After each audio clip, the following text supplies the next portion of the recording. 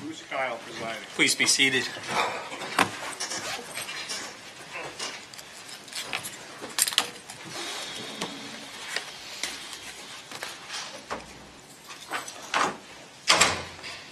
You ready? Yes, sure. Thank you. For the record, both assistant state attorneys are present, all four defense counsel and Mr. Rodgers. State, you ready? Yes, Your Honor. Defense? Yes, sir. Who's your first witness? The state will be calling Myra Simmons. Any issues before we bring out the jurors? Your Honor, the state did review with Mr. Darrow this morning the specific exhibits that the state will be using with Myra Simmons. So we have looked at those ahead of time. Okay. Any issues? They've all been provided in discovery. There are legal issues as to the admissibility, but I don't think those can be addressed until we see what the witnesses say. Okay. And who's after Miss Simmons? The state will be calling Suzanne Buchhofer. Okay. There are exhibits with Suzanne Buchhofer. Again, the state has shown to Mr. Darrow the specific exhibits the state will be using. Okay. And that's the same situation. There's no discovery issue or anything like that. These have all previously been provided to me. However, whether or not the state can lay a predicate for their admissibility and reliability, we need to hear what the witnesses. Darrow, those exhibits, but they are two business record certifications of which we filed a notice of intent for phone records that during Ms. Simmons' testimony, the state will be moving into evidence. Are they subject of the motion and hearing we already had? Yes, they were, Your Honor. Okay.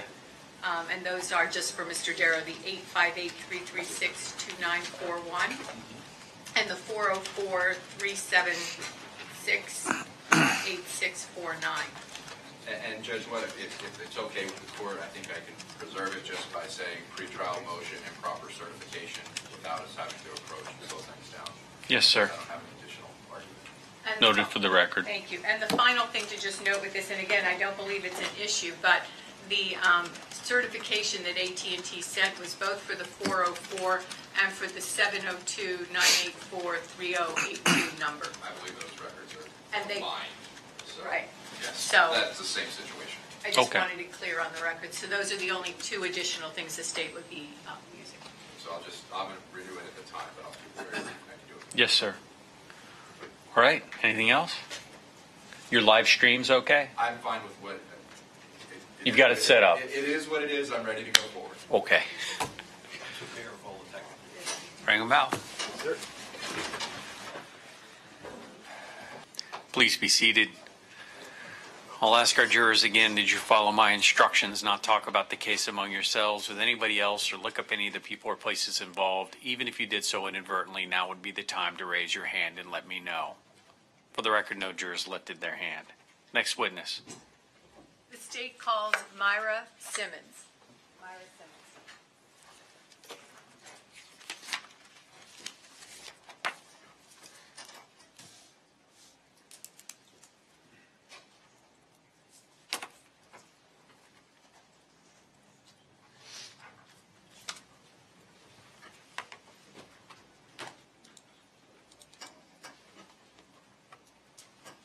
Do you solemnly swear or affirm that the testimony you're about to give will be the truth, the whole truth, and nothing but the truth? Thank you.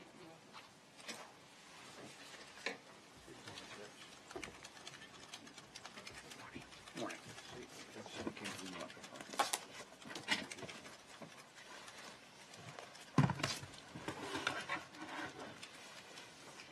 Good morning. Morning. Would you state your name for the record, please? Yes, Myra Simmons, And would you spell your last name for our court, first and last name for our court reporter? MyraSimmons. And Ms. Simmons, where do you work? Lee County Sheriff's Office And how long have you worked for the Lee County Sheriff's Office? since 2006. And in what capacity do you work with the Sheriff's Office? Analyst.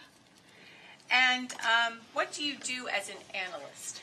I do investigative research for the detectives, and I analyze call detail records. And do you have a specialty even within that? Yes, I do a lot of investigative on the cell phones. Before we continue, do you have any training or experience in the area of investigative techniques or regarding cell phones? Yes, I worked for the federal government for 15 years, and I have training in investigative techniques. And since you have come to the Lee County Sheriff's Office, have you had additional training? Yes, I've had 2 courses on cell phone investigation, and at least once a month I take webinars to refresh my skills. And have you all, thank you. Were you asked by the detectives at LCSO to assist in some part of the investigation regarding the death of Teresa Sievers? Yes, ma'am. And what were you asked initially to do? I was asked to research if burner phones or prepaid phones was used by Mr. Wright or Mr. Sievers. And were you provided any information to assist you in beginning that investigation? Yes, he said that the phones, Sustained. And did you end up using that information to assist you in your investigation? yes, And were you provided, when did you begin your investigation? around January or February of 2016. And what were your first steps in this investigation? Request a tower dump for the Jarvis Street or the scene of the homicide area. And was there a particular date for which you wanted to see the tower dump for that area? Yes, that would be June the 28th of 2015, the date of the homicide. And did you request any other tower dump information? Yes, I required one for May the 17th at the Chapel Hill, Missouri of Mr. Wright's residence. And what is a tower dump? A tower dump is where you request a cell phone provider to, such as AT&T, Sprint, or Metro, to provide all cell phone numbers that have pinged off the closest tower to a particular residence. It sounds like what you receive are cell phone numbers with location and date. Is that correct? Correct. Now, you used the word ping. What is ping as you use the word, or pinging? Ping is when the cell phone tower sends a signal to the cell phone and the cell phone responds its location. So let's return to the tower dumps. Did you, by search warrant, end up having the information for the tower dump near Jarvis Road on June 28th Yes, ma'am. of 2015? Now, were there certain area codes that you were going to search in this particular tower dump? Yes. And what were those area codes that you were going to search? Georgia and California. And was that because of information you've been provided? Yes, ma'am. And did you know the Georgia and California cell phone codes by heart? No, I got a map with all the area codes for each state. And as you were going to look for these area codes, did you look for all of them simultaneously? No. So did you start with a particular area code? No, I started with the Georgia area codes. And did you look at all you mentioned Sprint and I think Metro and AT&T, did you look at all of those carriers' cell tower information simultaneously in that cell tower? No. Is that a no? That's a no. Sorry. Did you pick a particular carrier to start with? Yes, I took AT&T. And why did you start with AT&T? Because Mr. Sievers and Mr. Wright both have AT&T carriers on their personal cell phone. Now, when you obtained this tower dump information from AT&T, what did you do with it? I took the information and I put it into a program called CellHawk. And what is CellHawk? CellHawk is a software program that analyzes and maps call detail records. Can you, with CellHawk, create visual representations of the information contained within the tower dumps? Yes. Is there an advantage to using CellHawk versus another software program? Yes, AT&T provides all the phone records, which is thousands and thousands of pages in a PDF, and I can just drag them and drop them and put them into their system in minutes. It analyzes them. Now, the analyzing that CellHawk is going to do, is that something a person could do individually? Yes, but I don't think it would be in my lifetime I could finish it. Let's talk about the information that you dragged and dumped or put into CellHawk. You indicated earlier you had these area codes and you started with Georgia. For the first area code that you put into CellHawk to run and see if it was in the tower dump, did anything come up? No. Did there eventually come one of the Georgia area codes that you put in that actually popped, if you will, Yes. on? And what area code was that? That was 405.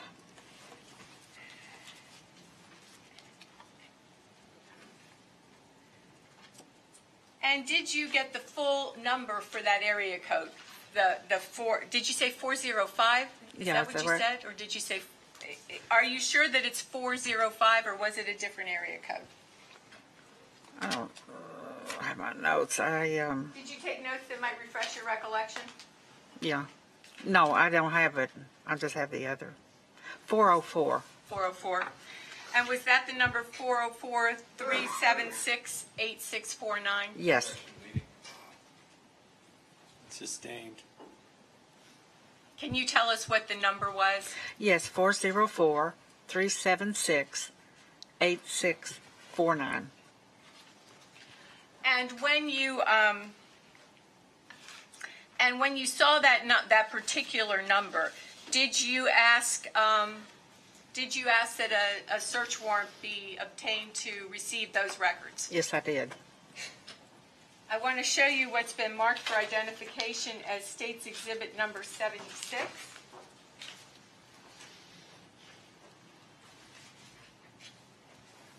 And ask you to look at State 76. Can you identify what State 76 is?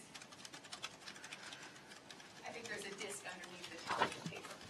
Yes, it's the phone records from AT&T for 404-376-8649. And did you review the disc itself that's there to make sure that those were the records that were received? Yes, I did.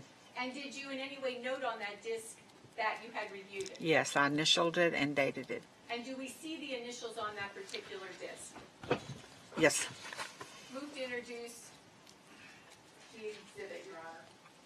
Judge, renew my objection to improper business. We'll show your objection renewed for the record and overruled, and we'll show it admitted. Thank you. What's the exhibit number again? The exhibit number, Your Honor, is 76. Thank you.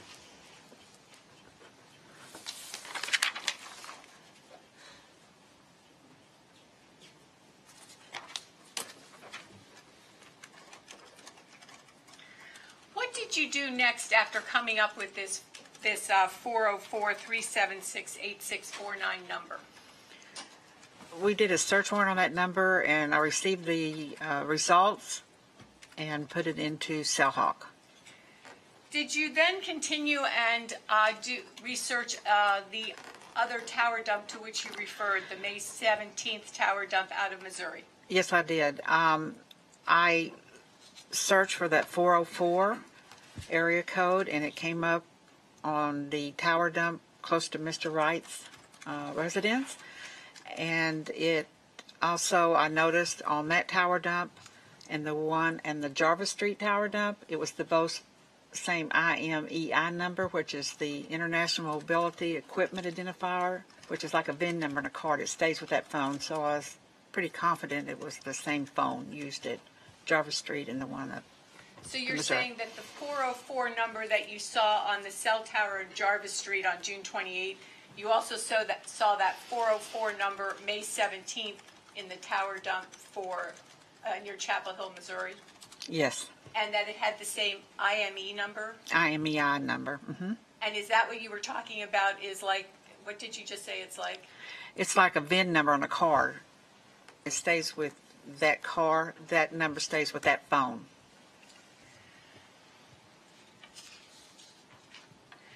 And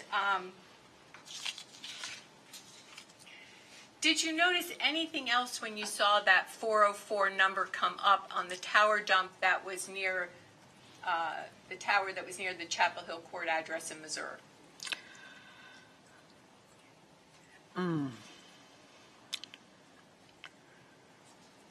That it was the same phone used at both locations.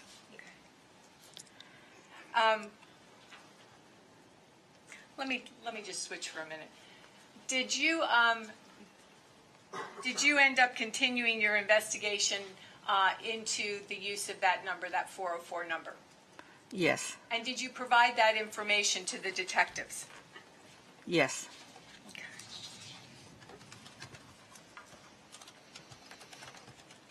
What type of information, and you obtained those records from AT&T, what type of information is provided to you on the records that you receive from AT&T? You will get the date, the time, incoming and outgoing phone numbers, longitude and latitude, the azimuth, the direction of, and what kind of communication. Was it data, phone, text message, or an app running? Data.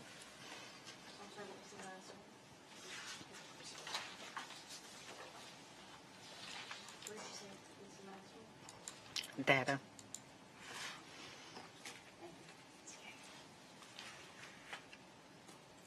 If I could just approach the clerk and get State's Exhibit 68. You may.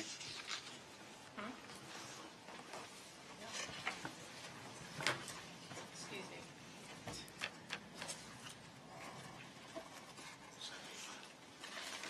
I could approach and get 75 from the clerk here. Yes, ma'am.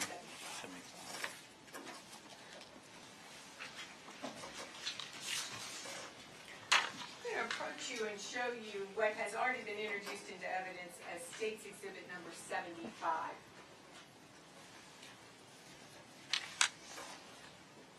Did you have to review the personal cell phone records of Curtis Wainwright as you were conducting your analysis? Yes, ma'am. And are what's in Exhibit 75 the personal cell phone records of Curtis Wainwright? Correct. And from those personal cell phone records, were you able to determine what his actual personal cell phone number was? Yes. And was that, I think that number's contained on those records that you're holding in your hand, but was that 341-966-9581? 314-996-9581. Thank you. And did you do anything did you do something with Mr. Wright's personal cell phone records while you were conducting your while you were using CellHawk to look at the phone records from these various locations? Yes, I put it into the system where it mapped the calls and analyzed the calls. And when you put Mr. Wright's personal cell number into the system as you were analyzing the tower dump for Chapel Hill Court, did you notice anything or did anything come to your attention? Yes, up Hold on came. a second, ma'am. Excuse me. Yes, sir.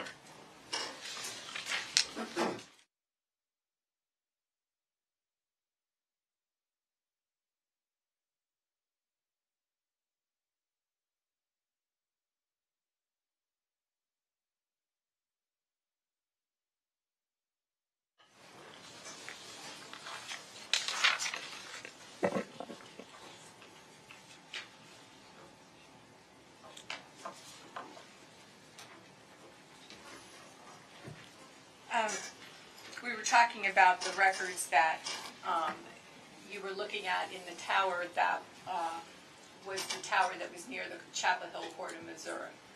which was the May 17th tower dump. Did you notice anything regarding the numbers 404 and the number, excuse me, and the 341 numbers? Yes. And what did you notice? I noticed that the personal cell phone of Mr. Wright and that 404 burner phone pinged off the same tower almost at the same time. They both laid their heads on the same tower.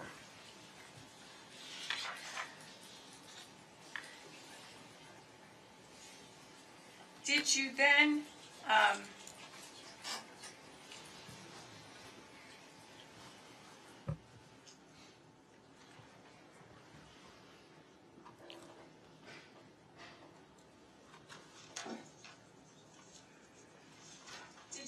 run a number on, did you then look for the phone records?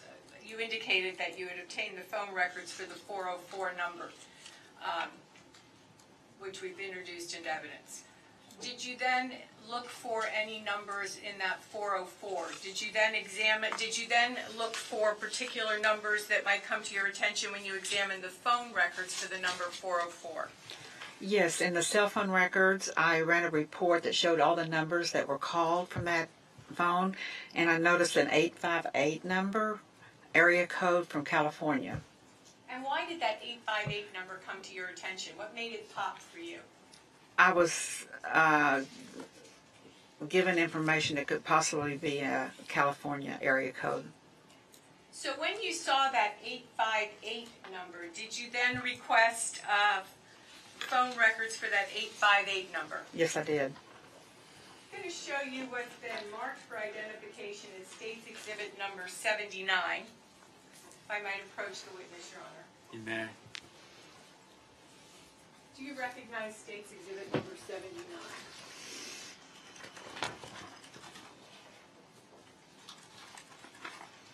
Yes, I do. And are those the cell phone records that were obtained for the number the 858 number? Yes, it is. And is there a disc attached to those pieces of paper? Yes. And did you review that disc to make sure those were the 858 numbers that were received pursuant to the search warrant? Yes, I did. And are those the same records? Yes. Move to introduce.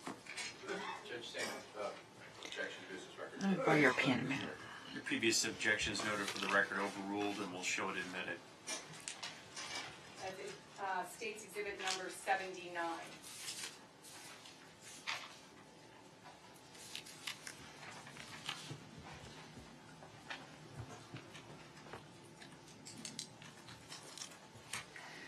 Now, what did you do with those records that you obtained for the number for the 858 number? I put them into the cell program.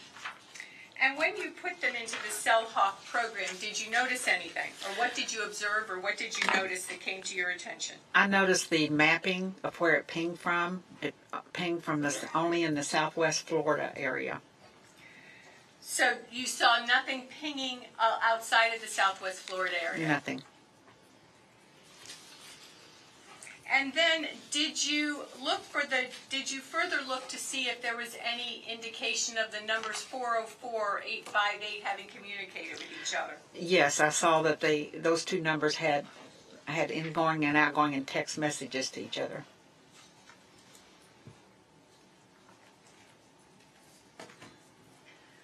Let me go back to that 858 number. Okay. You said you only saw ping in Southwest Florida. When did you determine was the first time that it pinged? On May the 7th, 2015. And were you able, from the records that were obtained, to determine about what time that first ping occurred?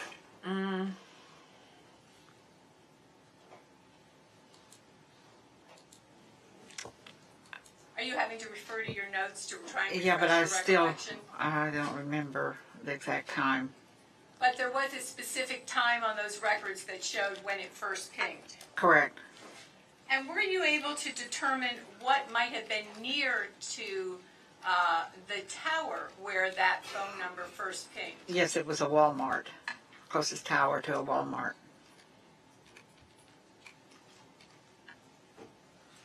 And were you able to determine the location of that tower that was near the Walmart where you first saw the 858 number ping?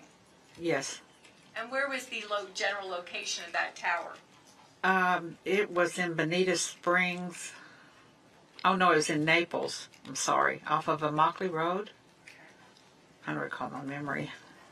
And ultimately, because of that information, did you request records for a track phone? Yes, I did. And from those records, were you able to determine? From those records, were you able to determine the location where the cell phone was purchased? Yes. I want to show you what's been marked for identification as State's Exhibit number 67.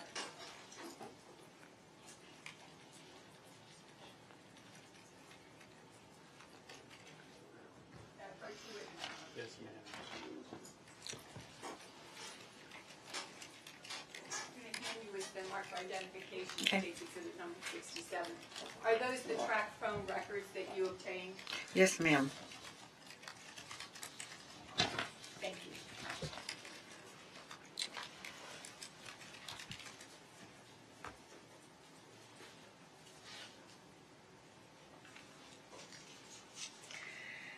Based on that information that you received, did you put a certain address into CellHawk? Yes, I put the Walmart that the phone was purchased off the track phone.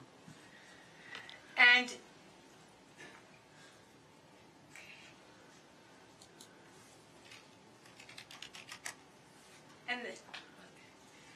were you provided then call records from AT&T for the 314-239-017? Let me withdraw that question for just a moment, Your Honor. Yes, ma'am. I'm going to hand you what's already in evidence as State's Exhibit 80, which are phone records for cell number 314-239-0173.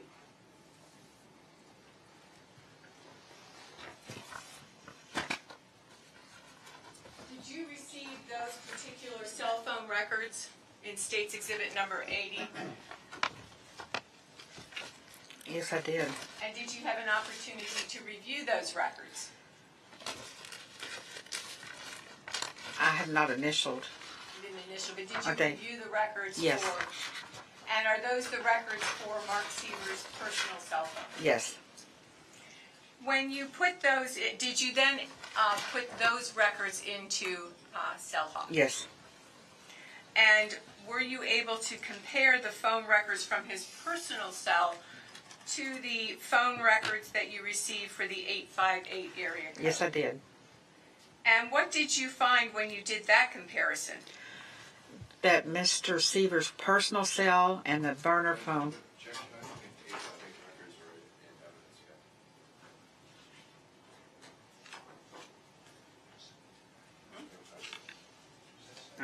I've lost track of, no, I may have lost track of the numbers, but I thought it was 79, but I could be. okay, then withdrawn, sorry. Okay. Okay. So, Yes. what did you, I did- observed that Mr. Sievers' personal phone and the prepaid phone, burner phone 858, they both laid their heads on the same tower within minutes of each other.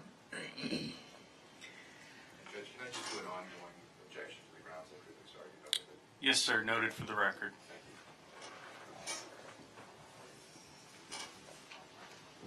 Standing objection. Thank you. And was there something within those cell records of the Mr. Sievers' personal cell that caught your attention? Something that you read in those records that caught your attention back from the May 7th date? Yes. And what was that? That Mr. Sievers' personal cell phone pinged at that Walmart location, and then a few minutes later the burner phone, that 858, pinged shortly thereafter. And when you then reviewed the records that have been provided, was there a particular SMS message that came to your attention? Yes. And what was that SMS message? On May 17th, around 8:11 p.m., Mr. Sievers sent a SMS message to Mr. Wright's personal phone saying, "Hello, brother," from Ann.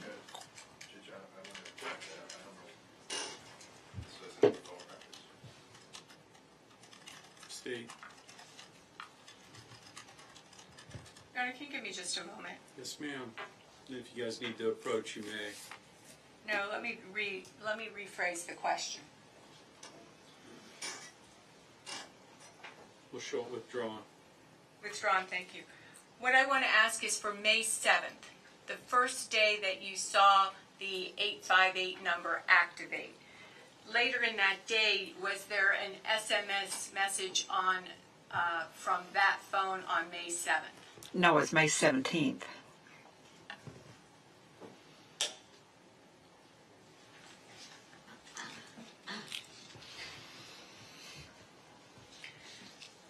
Did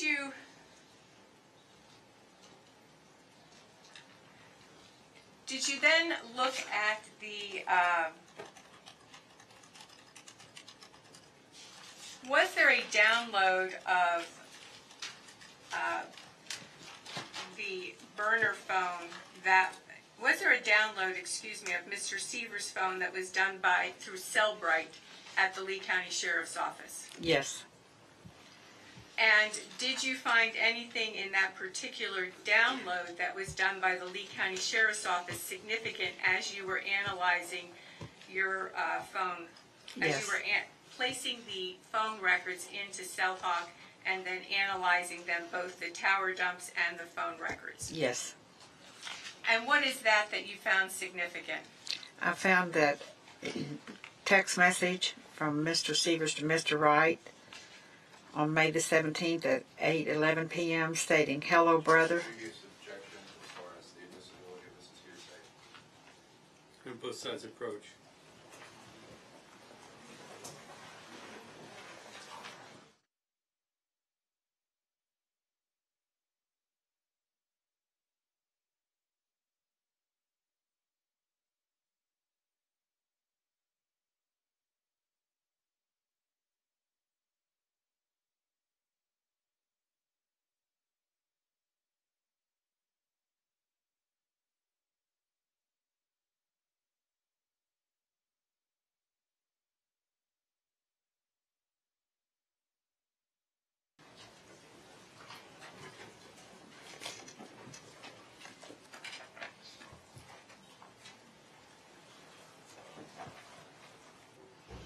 And after you found this information and you found that particular text message, and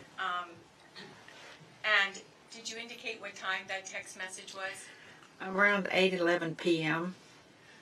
What did you then do with the records that you had for those two numbers, the 404 number and the 858 number?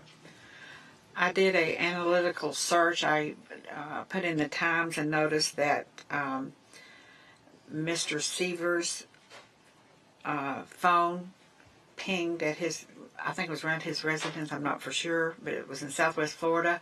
And then I showed that Mr. Wright's phone pinged up in Missouri at the Chapel Hill residence around the same time. So I knew. And then after seeing Mr. Sievers' personal cell and Mr. Wright's personal cell ping in those two locations at about the same time, what did you next see in the records? I saw the two burner phones, the 404 and the 858, pinging a few minutes later in the same area. So for Mr. Sievers' personal cell, which of the burner phones pinged around that same time in that same area? Which number? Was that the 858? Yes. And for Mr. Wright's personal cell in Missouri, which burner phone was it that was pinging right about the same time? The 404.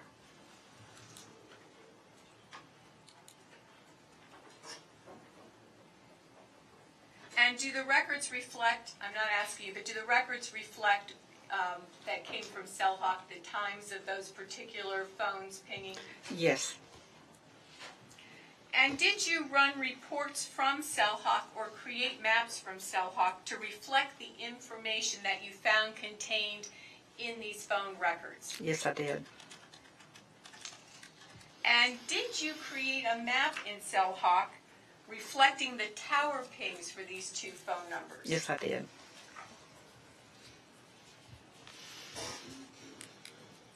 So I want to start with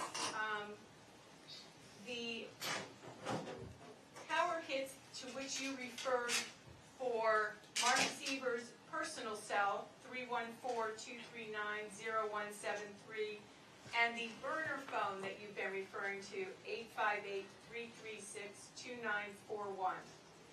Now, you indicated that the first day that the 858 number was activated was May 7th. Is Correct. that correct? Mm-hmm. And what was the last day that you saw any activity on the phone records? I believe it's June the 26th, 2015.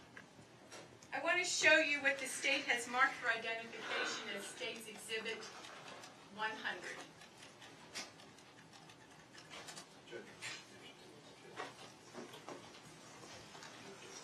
Before it gets to the jury, I just want to renew the objections that I made to the bench.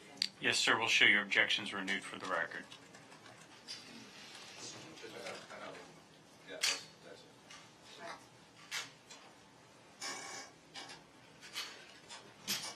Is this the map that you that Cellhawk printed? Yes. From that Yes, information? ma'am. Move to introduce State's Exhibit number 100. You renew your objections at this time. We'll show them renewed at this time, overruled, and we'll show it admitted.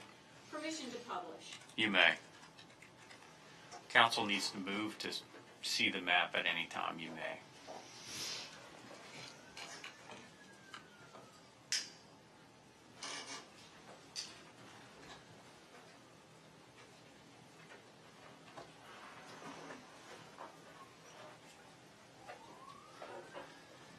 You can step in there. I got a clear view, man. You can step anywhere you want over here.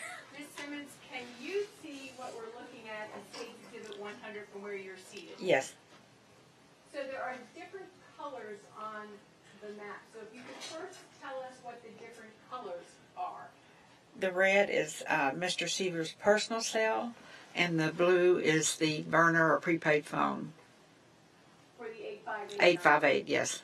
Now, there are times where we just see the red, and then there are times where we see dark blue, and there are times where we see, like, I don't know, light purple. What would those distinctions be? The red means it, which is his personal cell phone. He just pinged in that area. But the red and blue shows you that they both laid their head on the same tower. And that's the closest tower, I believe, to the homicide scene. Did you mark on State's Exhibit 100? I'm going to give you this pen if you don't want to put it in anyone's eyes, but if you push this little silver button, it actually emits a little laser. Can you show the ladies, if you need to step down, you can, but can you show them on this map where the location of Jarvis Road is noted? Yeah.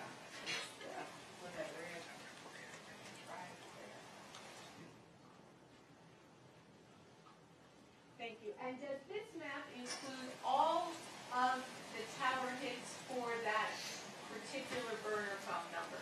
May 17th. And that was the time. So it doesn't show the tower hits that started on May 7th, but does it from May 17th to June 28th, correct? Thank you very much.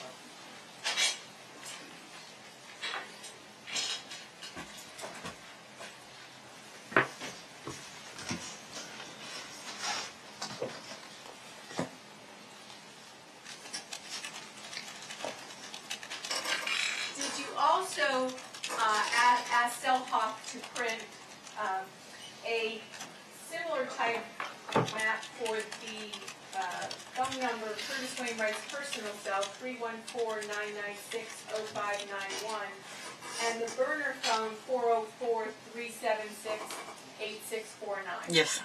And did you use the same dates on that, May 17th through June 28th? Correct, yes. And it states exhibit number 101, that particular map that was produced. Yes. Move to introduce. Objections noted for the record. We'll show it overruled, and it's admitted. Permission to publish. You may.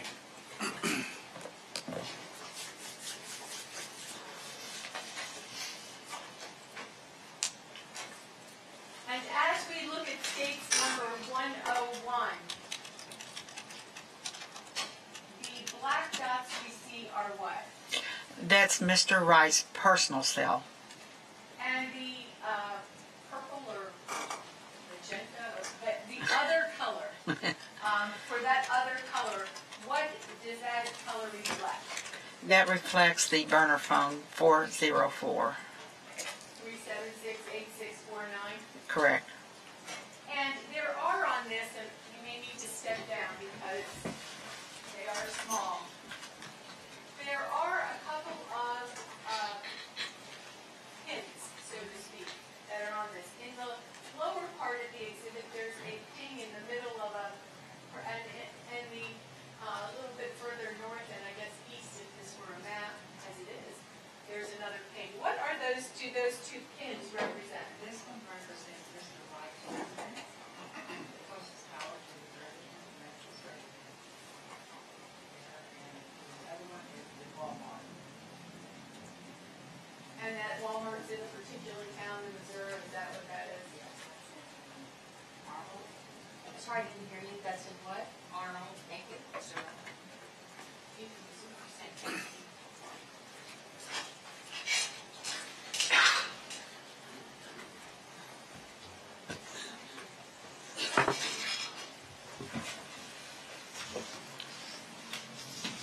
Did you also have a log for the two burner phones, 404 and 858? Yes, I did. And I'm going to show you what's been marked as States Exhibit 102. Is this that log? Yes, it is. Moved, introduced. No objection. We'll show it admitted. Other than the previous ones, it's based on Noted for the record from before. Permission to publish. Yes, ma'am.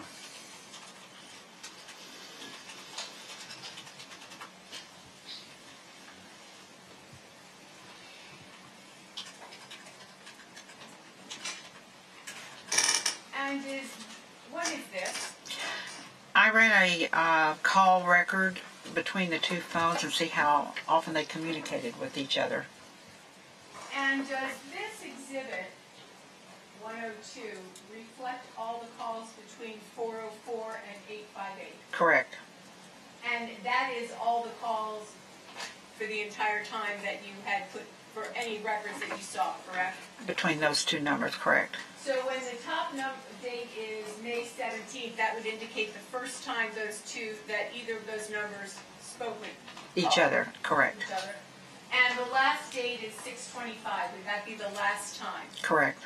Now, on this, there are certain pieces of information we see in the columns. So can you tell the ladies and gentlemen of the jury what they're seeing in each of those columns? I'll have to look. Yes, the first column is the date. This is the time of the call, and this is our time.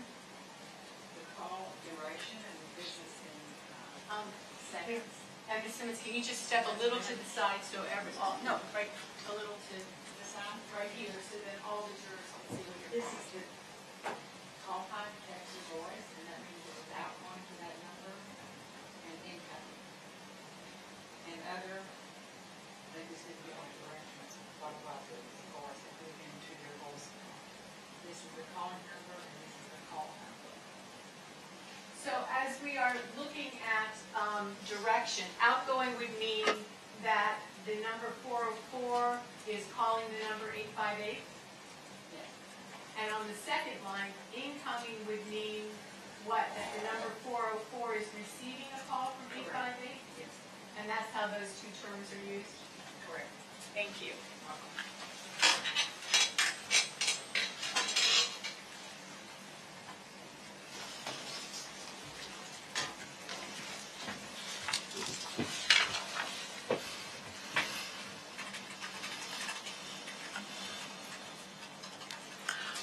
some different questions now for just a couple minutes. I'm sorry.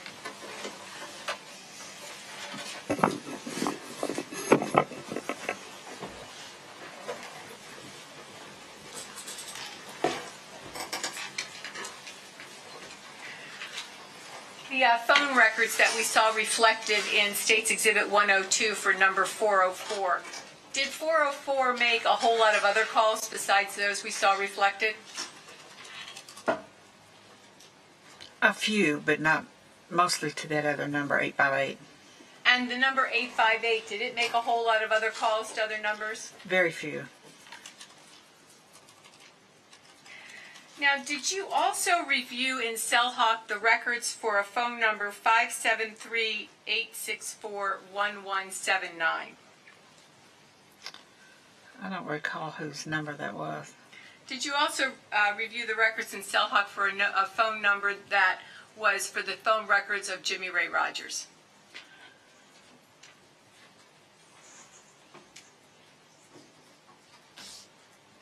On the two phone numbers, or No, I'm sorry. I did ask a confusing question. Yeah. Moving on, let's move now to June 25th. So we're done with talking about the burner phones, and we're done talking about the personal cells Okay. of Mr. Sievers and Mr. Wright, and we're just going to move on now to Okay. a later time, specifically June 28th. Okay. Did you put into CellHawk the personal phone records for Jimmy Ray Rodgers? Yes. And were you, from putting in those phones, able to ascertain where that phone might have been on June 28th? Yes, I did. And from that, did you create, or did CellHawk actually create a couple of charts showing where that particular phone number pinged on June 28th? Yes. And let me show you. That what's been marked as State's Exhibit number 103. Now, were these maps that were produced by CellHawk Yes. pertaining to those phone numbers for Jimmy Ray Rodgers? Correct.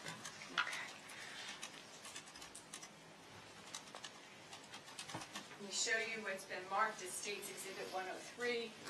Yes. Are those the maps that were created using CellHawk to reflect the tower hits, or to reflect a couple of tower hits of the phone of Jimmy Ray Rodgers? Correct. Move to introduce.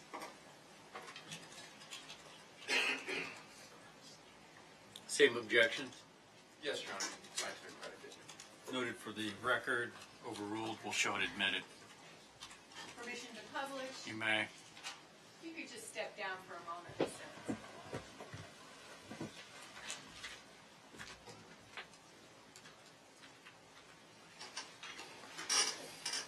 What do we see on State's Exhibit number 103? We see that Mr. Rodgers' personal cell, one of the towers to the homicide. Sorry, I can't hear. Recorder can't hear. You can speak up. So I'm going to have you stand a little bit over here so she can hear. I'm sorry. Okay, it shows that Mr. Rodgers' personal cell pinged at one of the closest towers to the homicide scene on 6/28/2017 or 15 at 6:22 a.m. And if you want to move closer and stand to the side, the court reporter will still be able to hear. Okay. But just stand to the side so your voice projects. Okay. Thank you.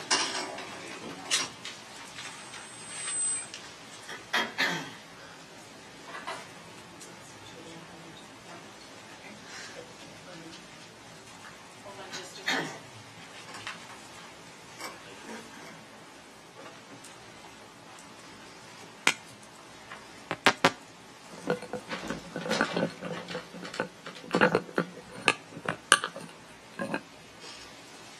All right, Ms. Simmons, if you would continue. Okay, this is the homicide scene right here. This is the phone pings. It was on 6/28/2015, and it shows it pinged at 6:23 a.m. And it was a voice outgoing call. And it's only like 17 call. And then there's a second map on the other side. What does that second map show? I'm showing that as the direction, as the azimuth.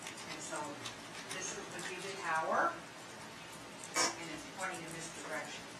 So it's going away on the Beach Road, or it's in that general area of the homicide center. And is that a call for that was made at the same time or at a different time? Well, this is the first and last call. In other words, it takes a hit on the tower.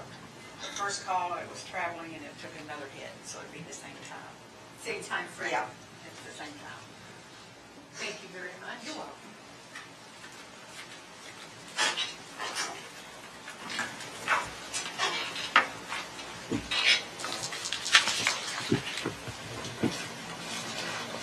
I do. You can see everything. Yeah.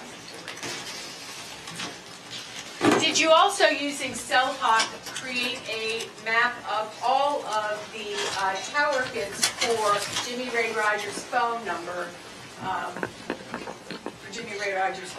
Yes, I did.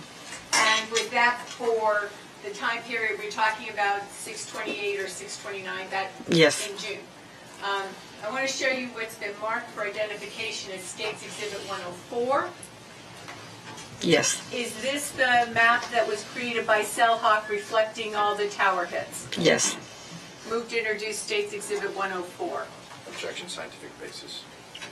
Your objection is noted for the record, overruled. We'll show it admitted. Permission to publish. You may.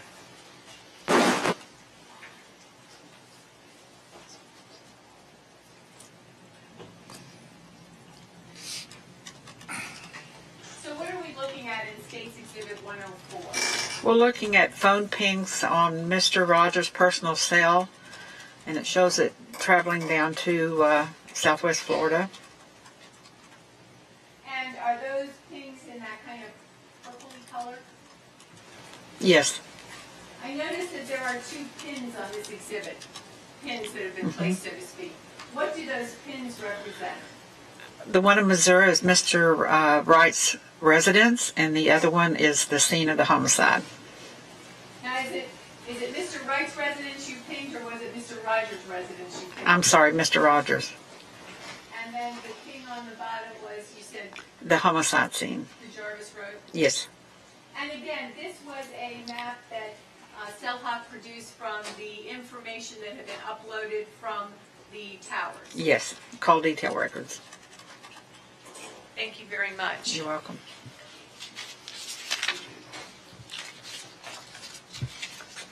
Now, could you give me just one? I don't have any further exhibits. Could you just give me one moment, Your Honor? Yes, ma'am.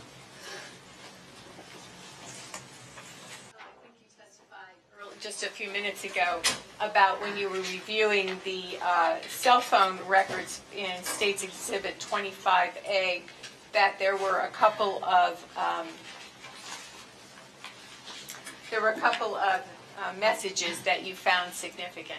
Yes, I did. I want to refer you to State's Exhibit 25A, specifically page 41096, and ask you if these are the messages to which you were referring. And I'm trying to make the little tab go where it should go. There you go. Are these the messages, and you can take a moment to look at it. Okay. Are these the messages to which you were referring? Yes. Yes, it is.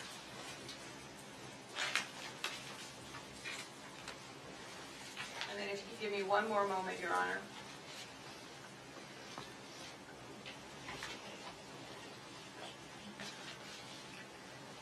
And on that record that you're looking, what is the date that's reflected on those messages?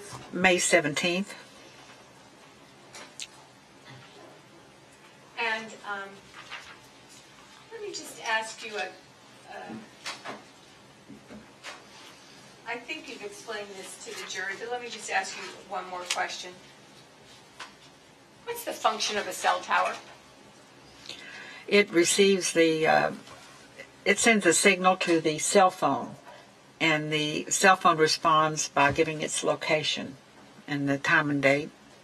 So is that how our cell phones work, by going from towers? I mean, or is a tower, what's the purpose of a tower for a phone company? To receive the signal so you can communicate.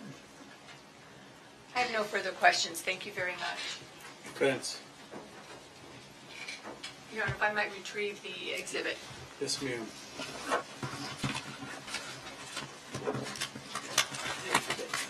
Thank you. You're welcome. Morning. Morning. Sure, it's still morning. You testified that you reviewed the records for two phones that you referred to as burner phones, correct? Burner prepaid phone, yes, sir. And you attributed one of those to Mark Sievers and one of those to Curtis Wainwright? I didn't identify their names, no. Okay. Those particular, well, you did earlier, though. Today you testified as to who you thought each phone belonged to. I could, Objection, misstatement of the evidence. I'll let you rephrase your question. Those two particular, I'm going to move on, that doesn't matter.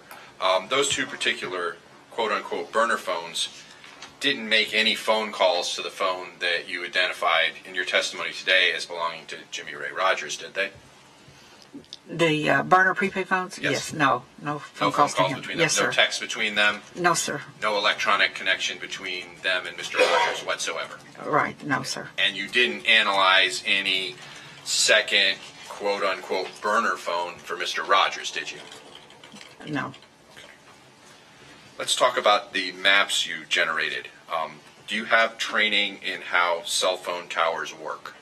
Yes, CellHawk provides us detailed training of how it produces its mapping. That's CellHawk. Do you have training on how this particular cell tower, the technology used by cell phone towers? I've had a 2-week course in mapping and analysis. That was CellHawk, correct? No, it was separate. And then I had CellHawk. That's mapping their data, correct? Mm-hmm. So you don't know how the actual cell tower works? Not as an expert witness, but I do understand what happens, yes. Okay. Let's talk about the range of towers. Do you know what cell phone towers' ranges are? It depends. Okay. It depends on the particular tower? Correct. If you're driving along, your cell phone's going to pick up the best signal. Not necessarily the closest tower, correct? Correct. Okay. And the range of different towers can be different depending on the technology in that tower, correct? Correct. So I want to ask you a question about, we have Exhibit 100. Can I have Exhibit 100?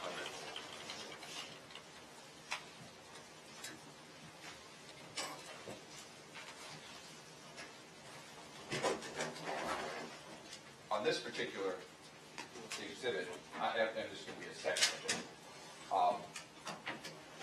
Does the size of the circle represent the cell phone tower range? No. That just represents the tower. Okay. Probably in the middle.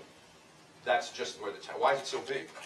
Well, I did it for visual purposes. Okay. So it doesn't mean that the phone was in the area of the circle. Correct. My next question was going to be whether the purple phone had a better range for one phone than the other. No. No. Okay. So that's just to show where it was. A little dot would have sufficed. Yes, I could have done it in a wedge, but for visual purposes, I did it in circles. Okay. So you got to choose how to do that. Yes. Okay. That's all I had on that particular question. Thank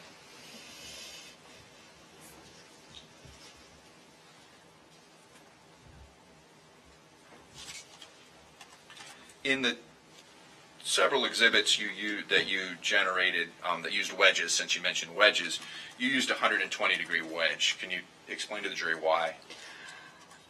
That gives you the azimuth of the direction of the cell phone travels. So right in the middle of that wedge is the tower, and then it shows you the direction of it. And how does the cell phone tower tell the direction? It seems goes on the quadrant of where it pinged off of. Because of each There's little- 3, yes. There's 3. Okay, There's so 3 actually sides. it's not really a quadrant, it's 3, right? Yeah. Okay, Thank so that's you. why 120. You got 120. 120 plus 120 plus 120, 120. that gives you full 360 coverage. Correct. And pretty much all cell phones towers have a signal detector on each of those 3 sections, correct? Correct. Okay, so 120 would be the right Right terminology, would make correct. sense. Going with the technology, correct? Correct. Okay. Now, for some of the maps you generated, did you utilize historical precision location information from AT&T records? Historical precision, I don't know. I can show you. Well, you talked about you're familiar with phone records, correct? Yes. I mean, I can refer you to page 62, 488.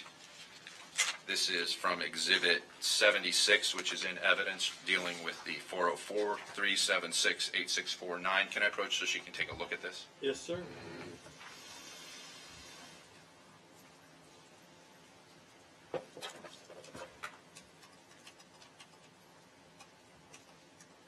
You talking about the location accuracy or the longitude and latitude? I'm just talking that information. Did you use Yes. some of that information in generating your... Did Cellhawk use some of that information in generating? Yes. Can you read to the jury what AT&T says about that information at the top of the page? It says the results provided are AT&T's best estimate of the location of the target number. Please exercise caution in using these records for investigative purposes, as location data is sourced from various databases, which may cause location results to be less than exact. And can I approach you get that? Yes, sir.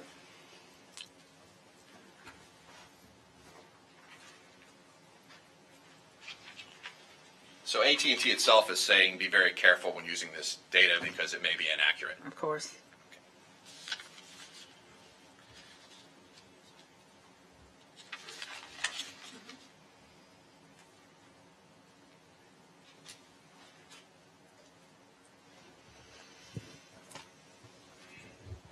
That's all I have, Judge. Okay. Mr. Darrow asked you about circles and wedges.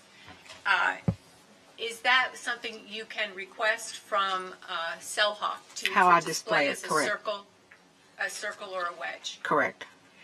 And when you asked for the display of a wedge, was there a reason you asked for the display of a wedge? Yes, the reason I do that is it shows me the direction the cell phone was traveling. So the wedge reflects direction of travel? Correct, the azimuth. Is there a difference between something being exact and something being inaccurate? Oh, definitely. I have nothing further, Your Honor. That's just one follow-up. Sure. When you look at those wedges on the maps, they give you a direction, correct? That's what you testified to. The actual size of the wedge is a default from Cellhawk, correct? We can make it as long or short as we want to, but it shows us the direction. It has nothing to do with the distance. Absolutely. So that wedge could extend out further or closer as far as the actual cell phone tower coverage. Correct. Thank you.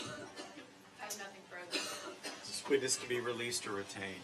Yes, this witness be retained because there may be another matter to which he needs to address. Ma'am, you're subject to recall. We'll let you know if you need it again. Thank you. All right, thank you. Any of our jurors need a restroom break? No hands. Okay, next witness.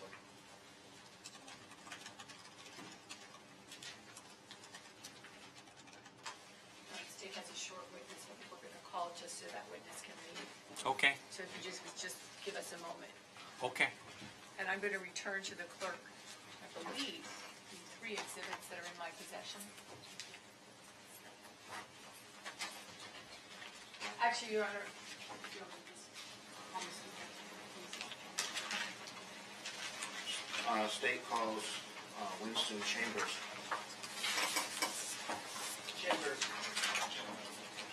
Sorry, Winston Chambers.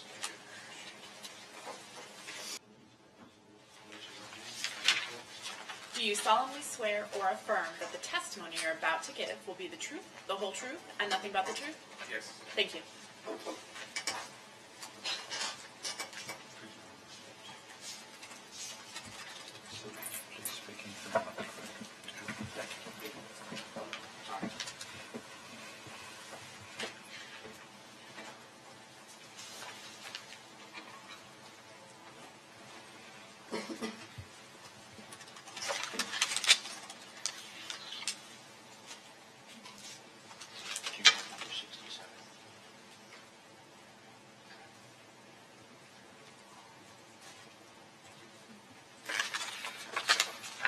Good morning, sir. Good morning. Can you please state your full name for the record? Winston Chambers, And how do you spell your last name, sir? Chambers. Sir, where are you currently employed? Track Phone Wireless. And what do you do for Track Phone Wireless? I'm a manager for our subpoena compliance department. And as a manager for the subpoena compliance department, what are your duties? We receive subpoenas, court orders, search warrants, and have a group of individuals that process those.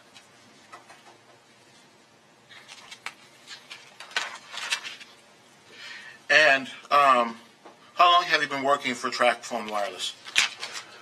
18 years. What is the nature of the business of Track Phone Wireless? Prepaid cell phone company. And in order for Track Phone to conduct business as a prepaid cell phone company, does Track Phone maintain records of phones and phone numbers? Yes, sir. What about the locations of purchase? Does Track Phone maintain records of an area of a place where a phone was purchased? Yes, sir. What about account information? Is that something Track Phone also has to maintain a record of? Yes, sir. Are those records maintained in a normal course of business of Track Phone? Yes. Let me be specific. I'm going to show you what's been previously marked as State's Exhibit 67 for the record, page numbers 46448, 46449, 46450, 455, 457, and 456. I'm going to show you State's Exhibit number 67 and ask you if you recognize 67.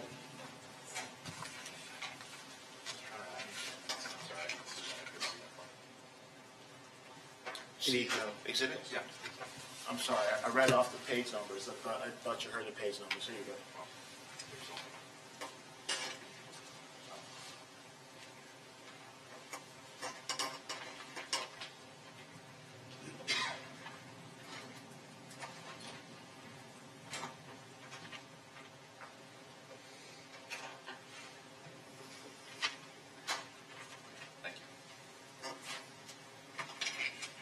All right, I'm showing you what's been previously marked and identified as State's Exhibit number 67. Can you take a moment, please, and review that record?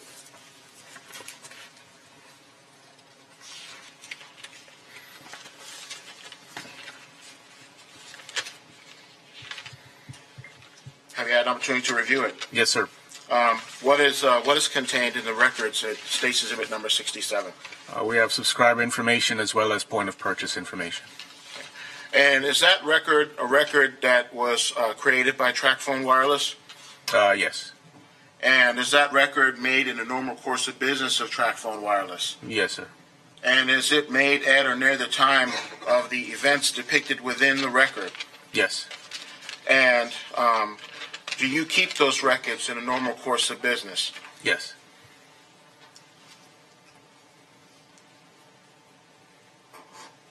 And are they made by a person acting in a normal course of business?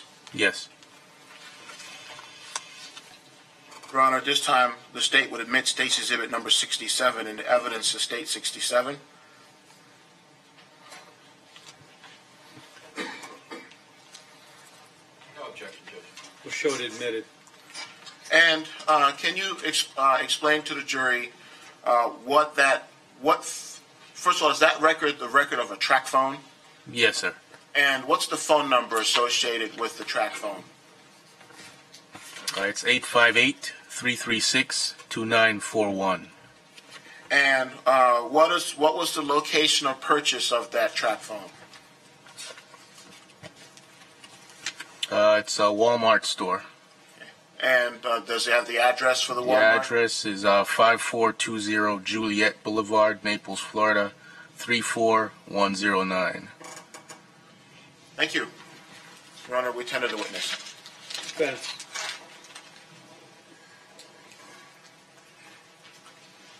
Morning. Morning. There's nothing in the records that have any indication that Mr. Rodgers had anything to do with that phone, is there? As far as a name, don't recall seeing a name. No, there's no name. Okay. And the states throughout their case has been referring to this type of phone as a burner phone. These phones are used for legitimate purposes, are they not? That's correct. Thank you. Nothing further from the state. Just witness to be released or retained. He's free to go. Defense? No objection? You can be released. You're free to go, sir. Thank you. I'll retrieve your exhibit.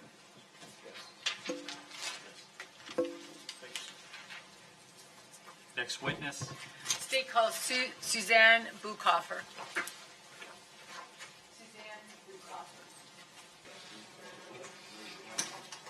Do you solemnly swear or affirm that the testimony you're about to give will be the truth, the whole truth, and nothing but the truth? Yes. Thank you.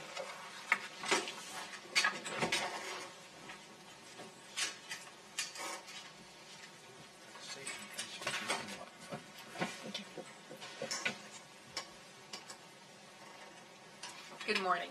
Good morning. Would you state your name for the record, please? Suzanne Buchhofer? And would you spell your last name, please? Yes. It is B as in boy, U-C-H-H-O, F as in Frank, E-R. And Ms. Buchhofer, where do you work? Lee County Sheriff's Office. And in what capacity do you work with the Lee County Sheriff's Office? I'm an analyst. And have you received, well, let me just start with what type of analysis do you do? In what area are you an analyst? Currently, or my entire career? Currently, I work in the narcotics unit. But in the past, where have you worked? I have been assigned to district analysis, the gang unit, and I was temporarily assigned to major crimes. What type of training and experience do you have? I've taken several classes in analytical techniques over the last 16 years. And when did you attend college? Yes, I did. And what was your degree in? Computer information systems. And did you have any post undergrad work? Or have you taken any post undergrad courses? Just training through the sheriff's office. And have you had training in terms of the use of various softwares? Yes, I have. Did you receive from the digital forensics, so I want to go back and talk about starting in 2015. Did you receive at some point after June of 2015 information from the digital forensics unit in the form of a chart containing information regarding a GPS download? Yes, I did. And did you also receive phone records with historical precision location and phone record data? Yes, I did. Did you receive those type of records for a number 573-864-1179? Yes, I did. What's the difference between historical precision location records and phone records? Phone records would be phone calls, text messages, and data usage, including the tower that handled the event. They're commonly called CDRs, or communication detail records. Historical precision location refers specifically to the AT&T report, which is their best estimate of the location of the phone.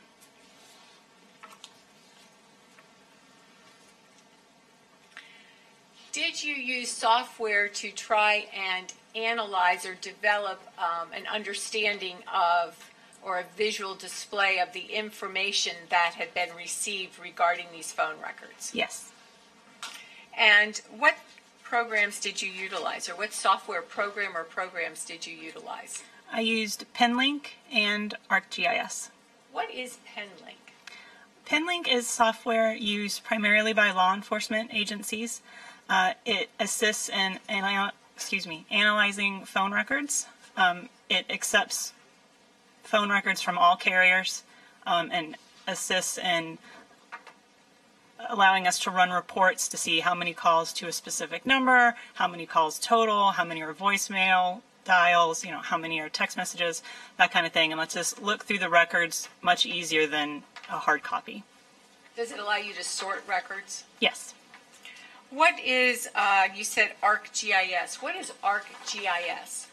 ArcGIS is a industry standard mapping program used by many local governments and private companies. If you've ever gone to the Lee County Property Appraiser's website and pulled up a parcel and looked at the map, that's powered by ArcGIS.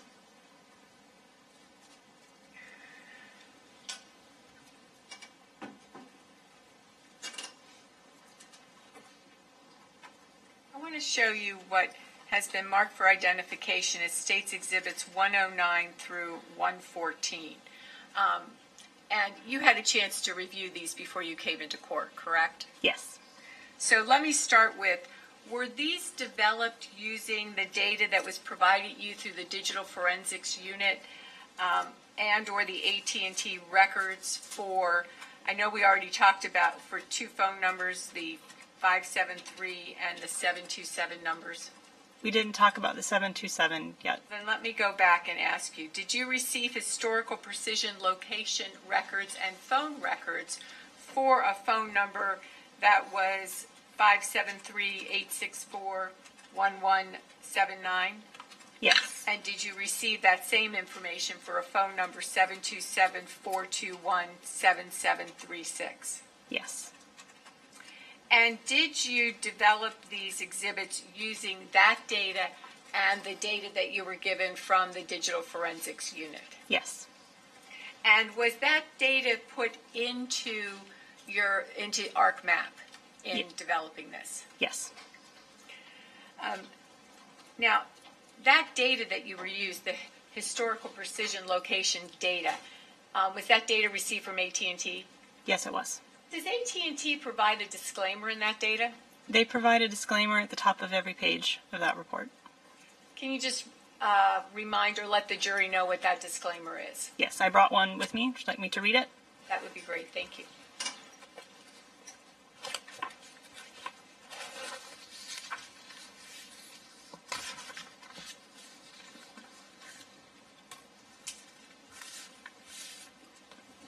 It reads, "The results provided are AT&T's best estimate of the location of the target number. Please exercise caution in using these records for investigative purposes as the location data is sourced from various databases which may cause location results to be less than exact." And is there a difference between less than exact and inaccurate when you think about it? Objection. Sustained. Okay. Let me show you what's been marked for identification and what was previously shown to defense counsel as states exhibits, starting with 109 and going through 115.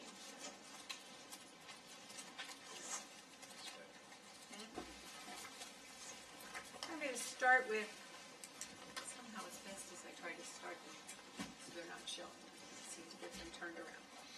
I'm going to start with states 109. Was this, were these two maps that were produced using the ArcGIS? Yes. And was this from the data that you had received for phone number 573-864-1179, as well as the recovered GPS data that was provided you from the Digital Forensics Unit? Yes. Move to introduce States Exhibit 109. Objection, scientific predicate. Noted for the record, overruled, will show it admitted. I'm going to show you what's been marked as States Exhibit 10A. Was this a map that was created using the ARC software? Yes.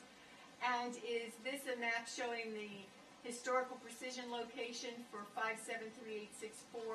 573-864-1179, as well as recovered GPS data you received from the Digital Forensic Unit for a time period of 5:07 a.m. to 9:43 a.m. on June 28th? Yes. Move to introduce. Scientific predicate. Objection. Noted for the record, overruled, will show it admitted. I'm going to show you 110B. What's been marked by identification is 110B. What is this? This is more of the same maps that I created with ArcGIS. And is this a close-up of the information that was provided or displayed in 110A? Or is this an addition to or a lower location in 110A? Can I see 110A again, please?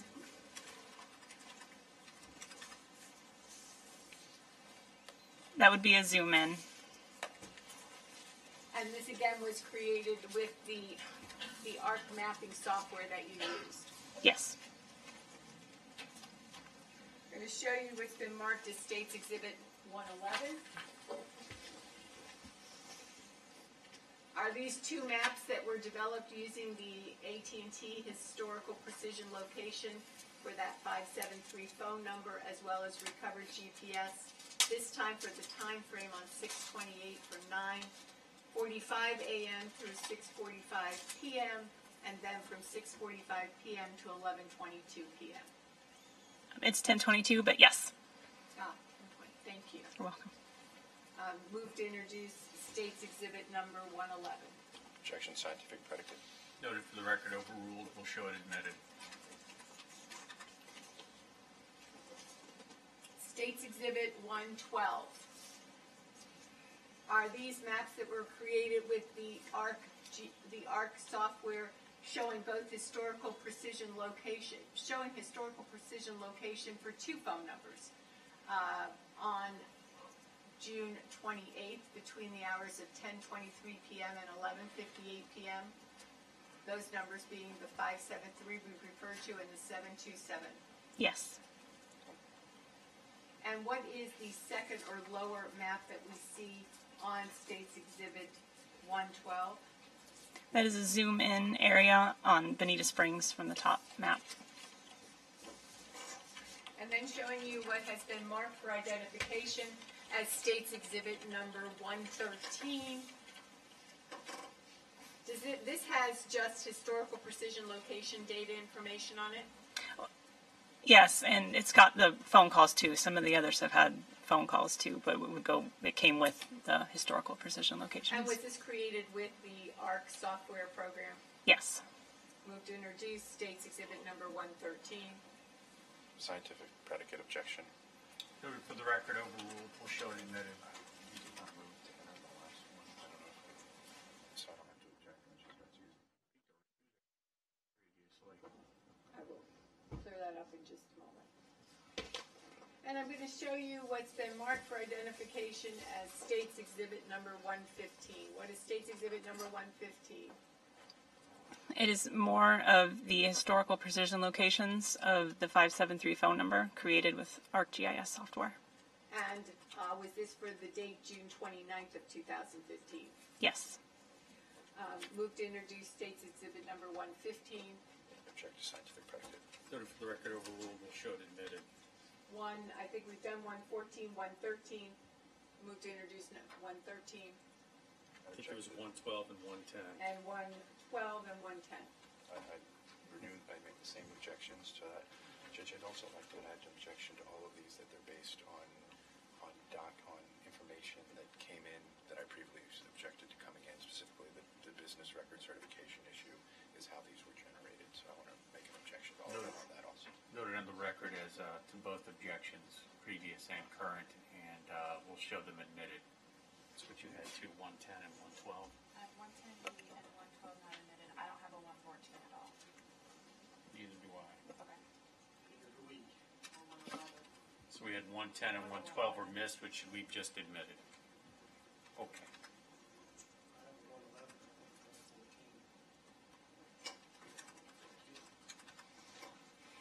Your Honor, the state would move to change Exhibit number what's been 115 to 114 to clarify the record, or we'll just skip 114. I have no preference. Whatever your pleasure. And make it 114. Okay. So the last exhibit is being changed from Exhibit 115 to Exhibit 114. Yes, ma'am. Your Honor, permission to publish? You may. Now I'm going to give the witness a laser pointer. Okay.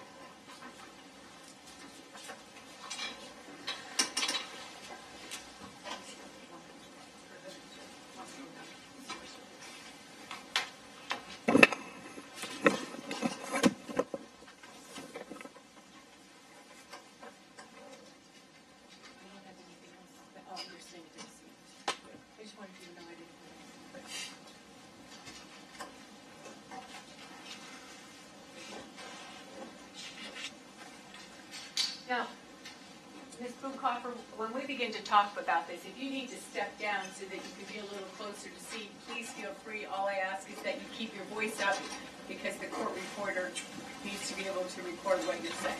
I understand. And I have left the laser pointer for you right here. The button, the little silver button, is what actually operates the laser pointer. What are we looking at in this particular, in States Exhibit 109? What is being displayed in States Exhibit 109? These are the historical precision locations and phone records of the 573 number and the recovered GPS. I would need to move closer to read the exact date. All the writing is a little small for me for this distance. Your Honor, with the court's permission, if she could step down. She can step down. I will just ask that you enunciate loud enough for our court reporter, which would probably help if you stood sideways. Yes, Your Honor. Thank you.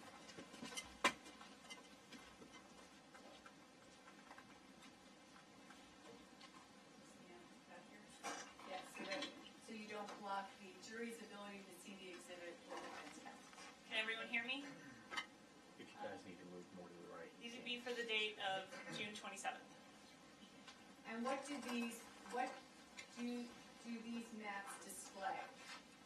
These are the historical precision locations and cell phone data and recovered GPS provided by AT&T and the Digital Forensics Unit. Now, are there certain symbols that are on this map? Yes, on the legend, the red cell phone is indicative of a historical precision location of the 573 number. The green satellite is a GPS location, and the yellow, which you can see shadowing along here, is the time zone from Central Time to Eastern Time. On the bottom map, I've added the blue house indicating 27034 Jarvis Road, and we have a gray box indicating Lee County's borders. Can you just point to where that blue box is on the actual map on the lower? It's right here. Now, as we are looking at these maps, we see little white boxes. What are those little white boxes? What's contained within those little white boxes? Those are the dates and times of the historical precision location, the GPS record, or the phone record. So that's the information on which you based your plotting as you were, that's the information on which was based the plotting that was done in the ARC software. Part of the info, well, that's the label that came with it, and they were plotted based on their latitude and longitude. If you could, we could display States Exhibit 110A.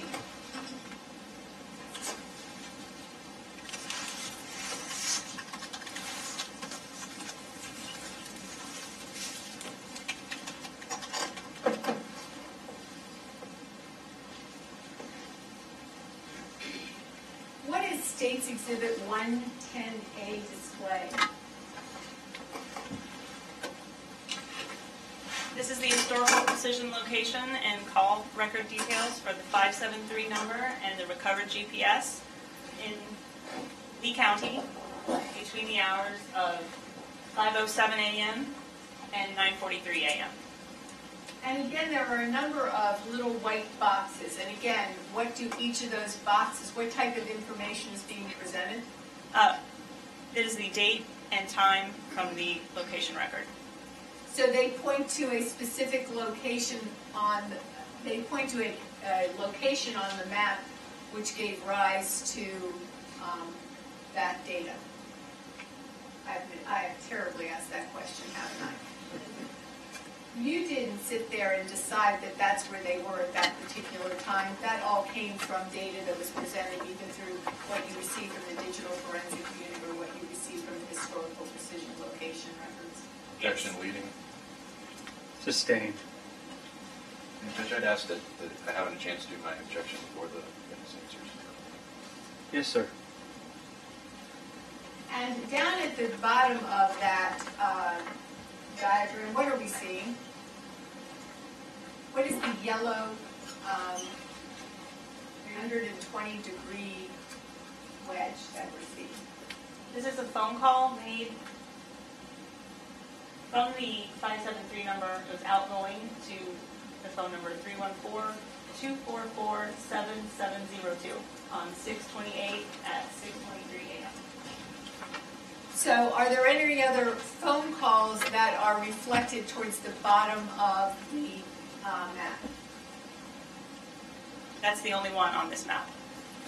And I see, again, if you can point out different, and they're in your key, but different, I think I see what looks like a little satellite dish, and I also see little red boxes. If you could point those out to the jury again and let them know what they're reflecting. The little red cell phone is a historical precision location.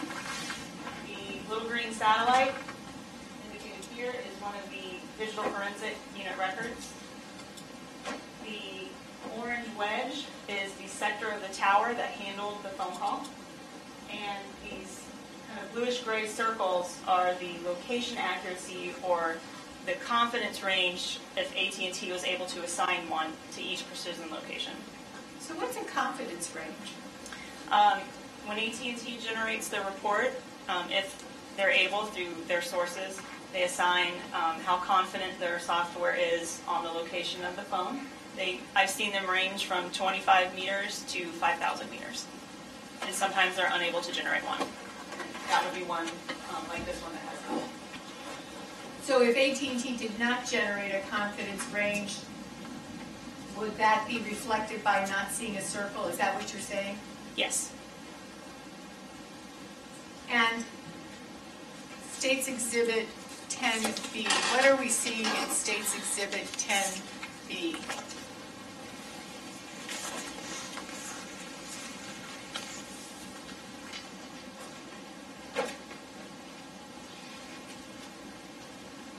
If you tell the ladies and gentlemen, sure. This is the same time frame as the map we just saw. We have zoomed into the Bonita Springs area to make everything more visible.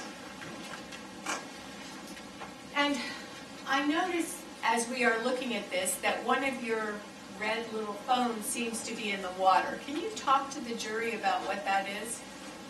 Are you referring to this one? Yes, I am. Okay, this has And for the record, so the record reflects this, there's a little phone that's on the far left side of the exhibit, just below the halfway line.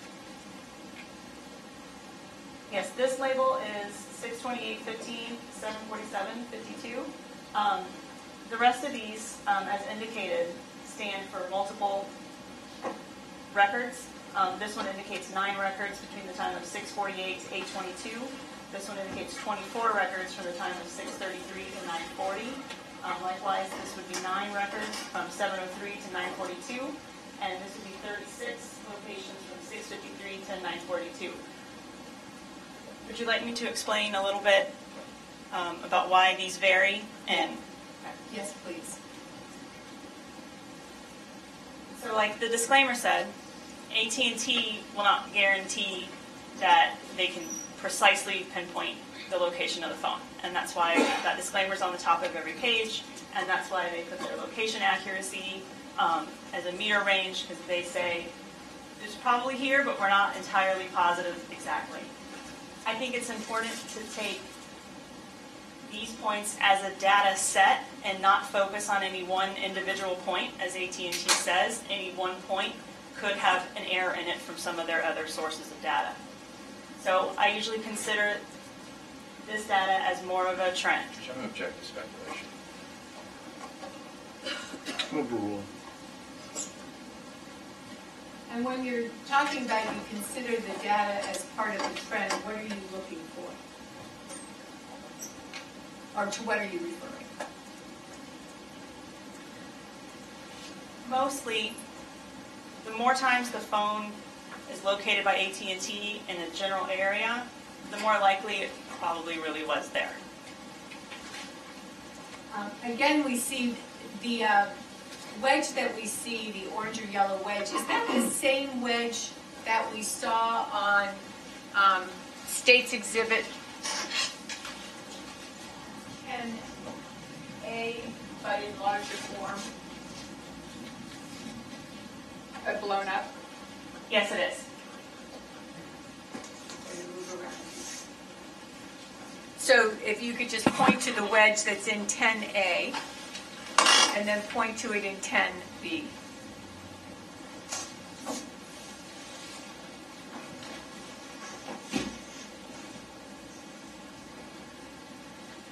Now, I also want to know, and again, with your boxes that have been located on this, they give dates and times, is that correct? Yes. I want to hand you now what is in evidence as State's Exhibit 11. Let me just take this down for a moment.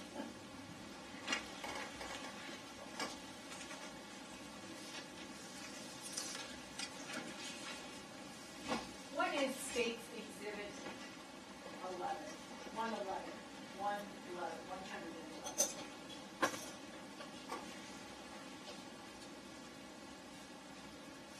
These are two maps. They both contain the same phone and GPS information and historical precision locations. The time frames of the one on the left is 9:45 a.m. to 6:45 p.m. The one on the right is 6:45 p.m. to 10:22 p.m. Now, do we see various locations in Lee County on these maps? Yes. Do we see, I think on either of these maps, have you posted what I would call, is there a Walmart that there is location data beside? There is. Could you point that out to the jury? And is there a time reflected on that data for June 28th?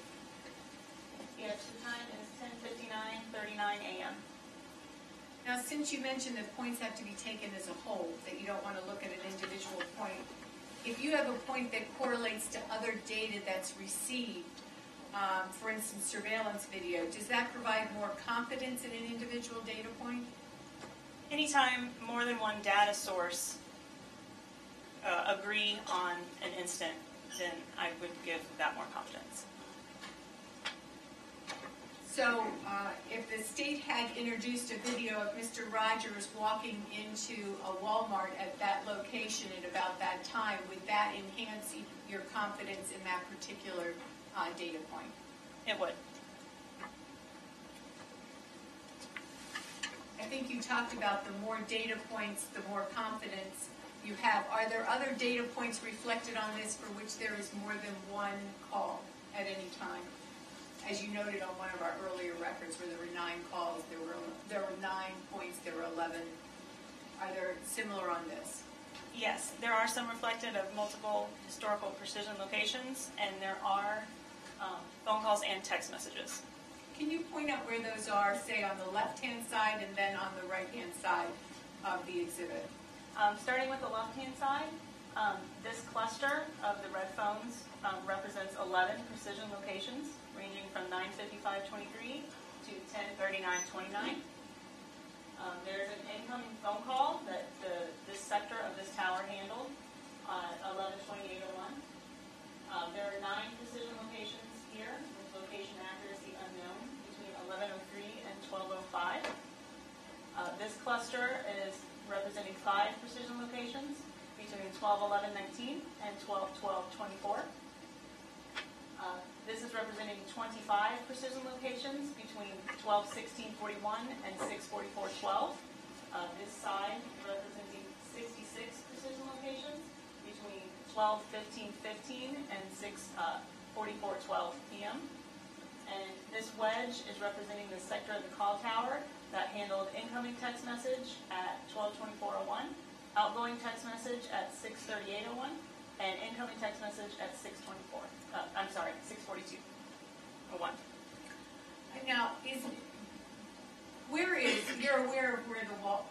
you're aware of where the Lee County Sheriff's Office headquarters is? Yes, I am. And are you aware of where the Walmart is right near that headquarters? Yes, I am. Can you show for the ladies and gentlemen on this map where that Walmart is? Right in here. Could you do that again for just a moment? I'm sorry. And is that point reflected on the map itself? is there a place that reflects that on the map? Yes, this record. From 6/28/15 at 10:59:39. And is there a rest stop that is in Lee County that is also reflected on this left-hand side of the map? Yes, the rest stop is located just off of I-75 and Daniels Parkway. And is that where you've indicated there were 20-some-odd precision locations? Yes, there are 25 here that reflect this side of 75. There are 66 just on the other side of 75 that have no location accuracy.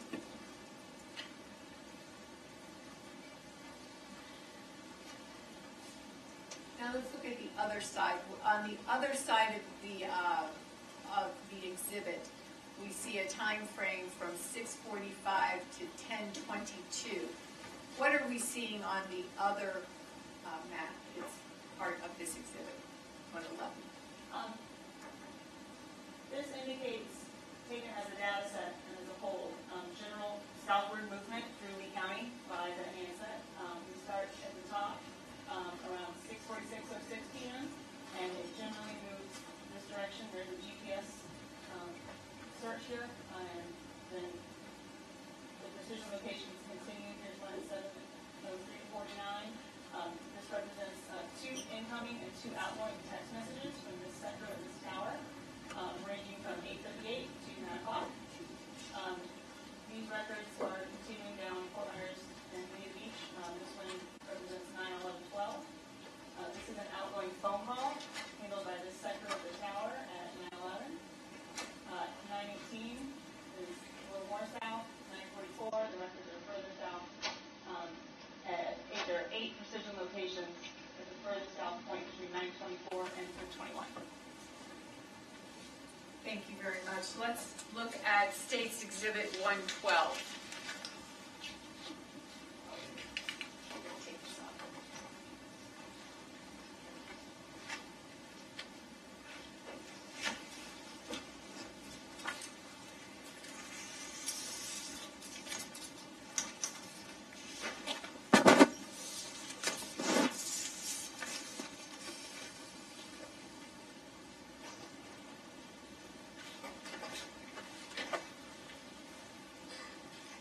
And what does State's Exhibit 112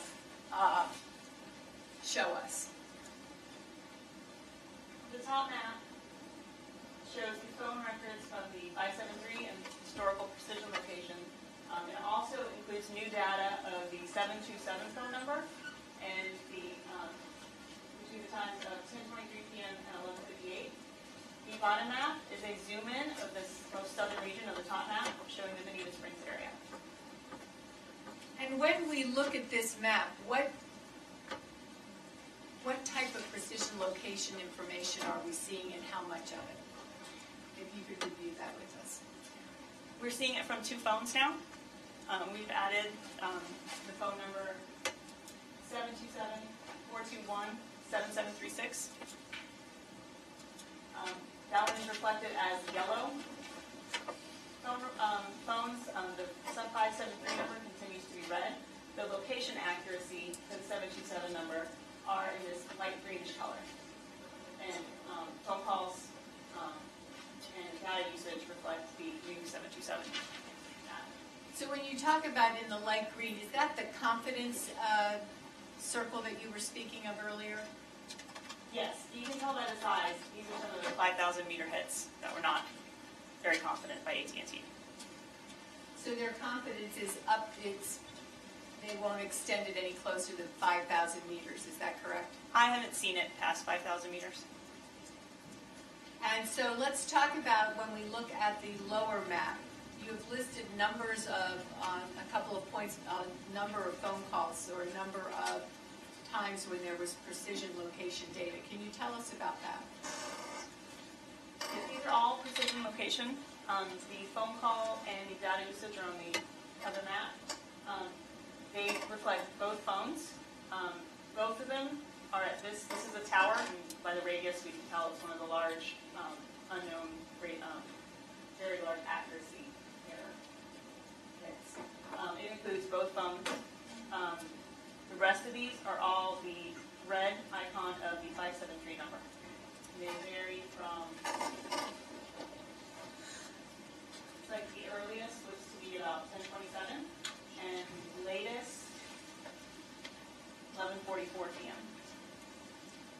Now, you have the white boxes pointed to a specific location. Is that where the precision location data placed it? Just so we understand why, let me just point. You have placed this here. Is that where the precision location records placed it initially? Is that what we're talking about? Yes, they all reflect the latitude and longitude provided by AT&T. So that point right here in the center of the green circle is where the latitude and longitude reflected the precision location? Yes. And then the green circle around it is what you call the circle of confidence in terms of the range of where it could be? Yes. And are there any other, I notice on this that there is a blue circle right at the bottom of the second map, the lower map. What is that? Are you referring to this one? Yes. This, like on a previous map where we were looking at Fort Myers Beach, it's a time one of the phones located kind of out of the norm, kind of further away. And that's why instead of looking at one particular point, we look at them more as a data set. So there can be, would this be called an anomaly, or what would you call this? Probably an outlier. An outlier. Let me show you what's been introduced into evidence at State's Exhibit number 113.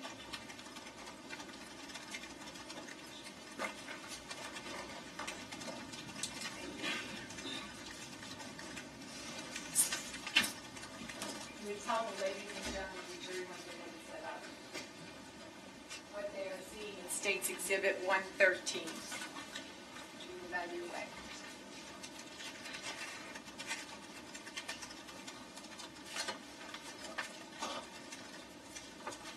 These maps reflect the historical precision location and call data for the 573 number on 6:29 to 2:32 a.m. and 2:42 a.m. on the left. And on the right, it will reflect the same information for the 573 number on 6:29 from 2:49 a.m. to 3:10 a.m. And what are we looking at on the map that's on the left-hand side? I mean, we see some wedges, we see some other little, the white boxes, we see some symbols. Can you tell us what we are seeing? This is the sector of the tower that handled an outgoing phone call from the 573 number. This is the sector of the tower that handled the outgoing phone call from the 573 number at 2:43 a.m. This is a racetrack at 30480 Cortez Boulevard in Brooksville, Florida. And these are other historical precision locations ranging from 2:32 a.m. to 2:42 a.m. Now, we know from an earlier video exhibit, I think it's State's Exhibit 71A and B, that a person looking like Mr. Rodgers was seen on a surveillance video at the racetrack about 2:31 in the morning. What does that do to your confidence regarding the historical precision location? Objection for confidence. Overruled. Answer the question. He's going to tell me that while the confidence was pretty good, if that phone was in that person's possession at the time they're on surveillance, they were actually here at the racetrack. But you can see AT&T was really close on their best estimate. Even though it is outside their radius, they were still geographically very close. And let's talk about the second map on the other side. What can you tell us about the right-hand map that we see on State's Exhibit 113?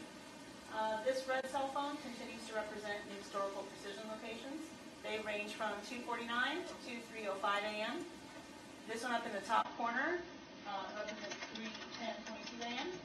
And this is a Circle K shell at 2055 West County Road 48 in Bushnell, Florida. If we know from an earlier video exhibit, I think it's State's Exhibit 72A and B, that a person that looked like Mr. Rodgers was at the Shell and Circle K at 2:52, 2:54 a.m. What does that, how does that factor into your confidence with the historic precision location data? I would consider it a correlation, meaning the video from this location is very close to where there are several records accuracy, so AT&T was much less confident about those. And then you could take that one down. And then I'll just put this one up. Let me show you what's been introduced into evidence as State's Exhibit 114. If you can tell us what we're seeing on State's Exhibit number 114. This represents the historical precision locations of the 573 phone number and on 629. And do your boxes reflect from which direction that is the time and date, which direction the phone was moving? The day starts on 629 at 12:01 down here in South Florida and continues in a northbound trajectory, I suppose, for lack of a better word. Here is 2:02 p.m. Central Daylight Time. It concludes up in the Missouri area as 6:30:02. Looks to be the latest record, Central Time. And is this part of what you talk about trend? When you talked about earlier about trend data or trend points, is this something that you could speak to about trends? Yes, I mean, as we look at every point continues, in a northerly fashion, so it makes sense that over time the phone was moving in that northerly fashion because they all kind of form in a nice line up along these interstate highways. And finally, in the very bottom of State's Exhibit 114, and I think it's also on your legend, we see a little blue box. What is that? It's a little blue house representing 27034 Jarvis Road. Thank you very much. You can resume your seat. Thank you. Welcome.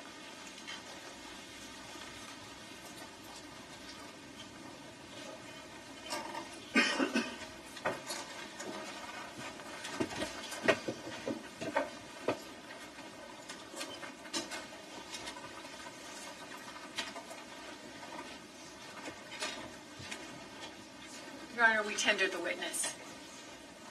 Defense. Do you want me to leave these here? If you don't, I'll turn it over to someone. Okay. Or do you want me to leave them? Leave them here for now, just in case. Good morning. Good morning. Your training is to deal with the data, correct? It's not how it's collected? Yeah, to analyze data that I'm given. Right. Now, you're not trained in cell phone towers, how that particular information is generated? Define how you mean it's generated. Well, let's talk about much of what you have used relies on historical precision location information, correct? That is Is correct. that also known as NELOS data? That is correct. Are you trained in how AT&T generates that data? No. Okay. So you don't know whether weather conditions could affect that data? I haven't received any training on how it's generated, so I don't know. You don't know whether buildings anomalies could affect that data? Anything that I would probably say would be speculation. Okay. And you had talked about outliers where you take a certain number of points in one location and then you've got another one that should be at the same time that doesn't match, and you kind of eliminate that one as an outlier, or you consider that to be the outlier? I consider it an outlier. Okay. So if weather conditions or certain situations cause data to be inaccurate, the outlier could actually be the correct one and the others could all be incorrect. It's possible. Okay. I have a question. In your map, a lot of them you used wedges. Those wedges don't indicate the distance, they just indicate direction, correct? Yes. Now on your map, some of the wedges appear to be about 90 degrees. Do you know why they're 90 degrees? That was the information provided by AT&T about their tower information. Okay. Now most towers have 3 sectors, correct? Not necessarily most. They can all be different. Okay. If they had 3, and if most had 3, if a previous witness had testified most had 3, would that distance be 120 degrees as opposed to 90? Some of my training, I have learned that the towers are really calculated by the phone companies to individual areas. Some of them might have 2 sectors that span more degrees than others. They're not all perfectly divided. Okay. And on those particular maps, did you remove some excessive data points or things that you didn't think were necessary? Then what do you mean by data points? Were there things on that map, information that you removed, I believe you referred to it previously as excessive ones? Objection to the form of the question on that map, and the state's introduced exhibits 109 through 114. On some of the maps. Extra labeling boxes were removed for aesthetics. Now I want to talk about the accuracy. I think you've testified that there are questions as to the accuracy of the historical precision location data, correct? AT&T says they're not 100% sure on all of it. Right at the top of every page, correct? Correct. Okay. Now, you had one map that showed a point out in the water, correct? Yes. Do you have any reason to believe that that phone was out in the Gulf of Mexico at that point? I'm unaware of the phone's exact travels. I just use the data that I'm given. And based on the other data points you looked at, it would appear that that was an outlier, correct? It appears. That was probably wrong. That point. Inaccurate. Inaccurate, maybe something. Okay. It differed from the trend line of all the others. Now, AT&T also gives you sometime, or always gives you a certain level of confidence in what they're telling you, correct? Yes.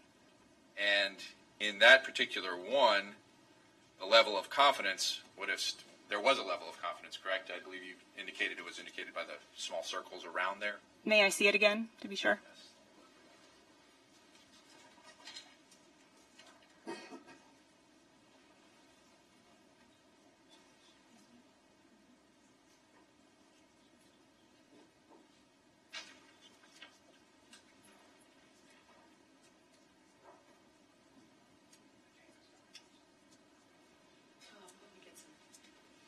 The clerk, Your Honor.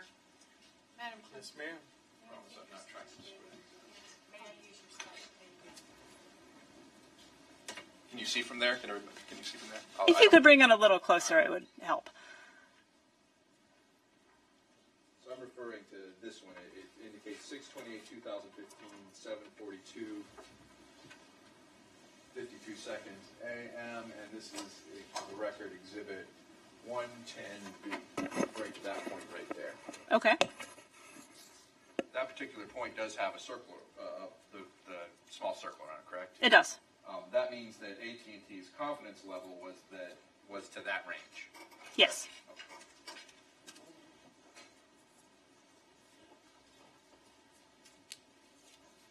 But as far as your analysis of that particular, the data surrounding that, that wasn't where the phone was.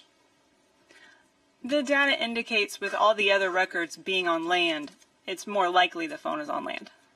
So really what all this does is gives you kind of a general location of the phone, correct? Yes.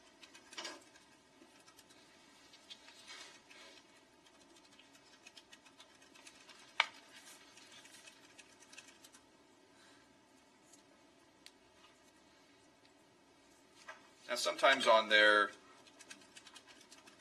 some of the maps there are wedges and on some there's circles. Did you ever use circles for anything other than the confidence for AT&T? Circles were only used for the confidence level. So you didn't use circles for towers or anything like that? No. Towers were always wedges.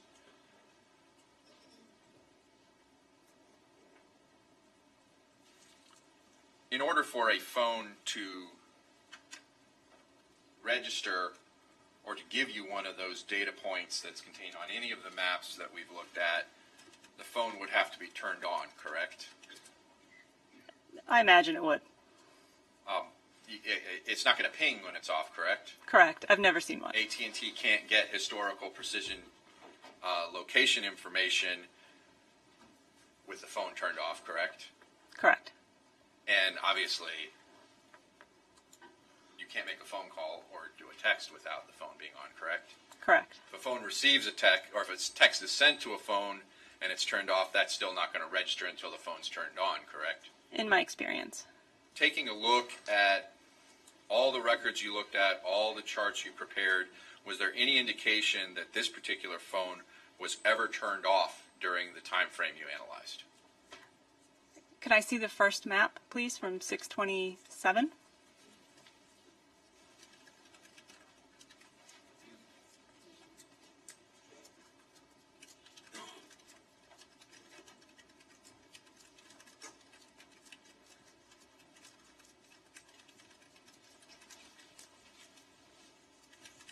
May I have the laser pointer again? Unless you want to bring it closer. You can bring it closer. Okay. May I stand and point? I don't have a problem with that. Whatever her pleasure. I did notice this section on the 629 map. It was a pretty solid line, for lack of a better word, all the way back. This map does have a section where there are no historical precision locations through the state of Tennessee.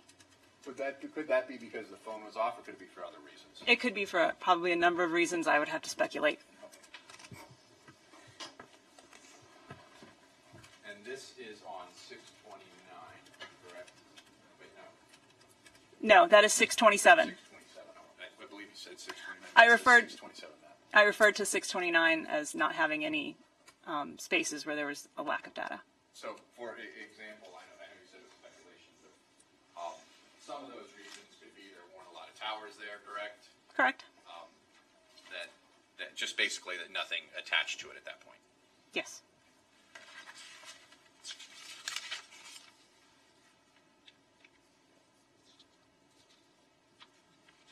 Judge, that's all the questions I have.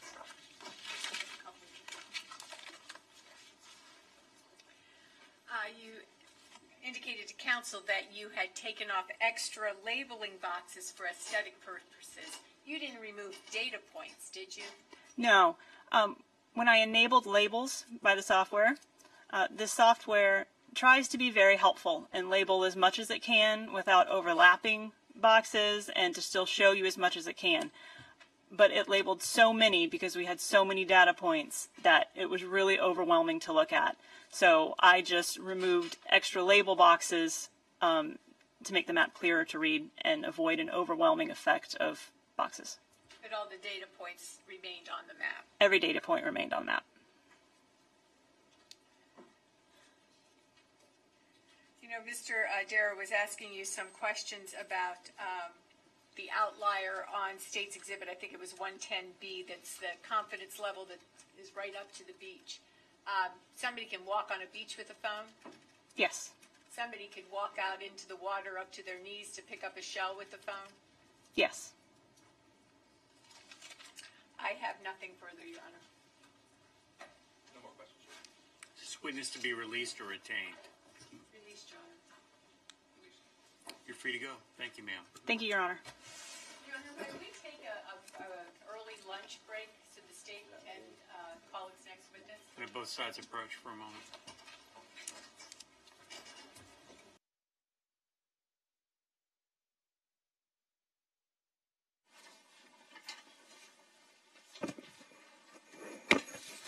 Ready? The next witness is going to be quite lengthy, and so rather than start and stop that process, we're going to go ahead and take an early lunch break. I'm going to ask that you not talk about the case among yourselves with anybody else or look up any of the people or places involved. And why don't we have you come back at 1:15? Please be seated. Anything else from the state at this time? No, Your Honor. Defense? Judge, just in the event that the state comes today, can we still start our case on Monday? Well, you won't have your witnesses here, right? We've been planning. We Well. moved quicker than we thought. I would be inclined to wait till Monday as a courtesy to you guys, unless you have a witness available before then. We still have motions as well and other issues to take care of. I'll be surprised if we have it all completed by the end of the day today, irregardless. Thank you, Judge. Okay. Okay, see everybody at 1:15.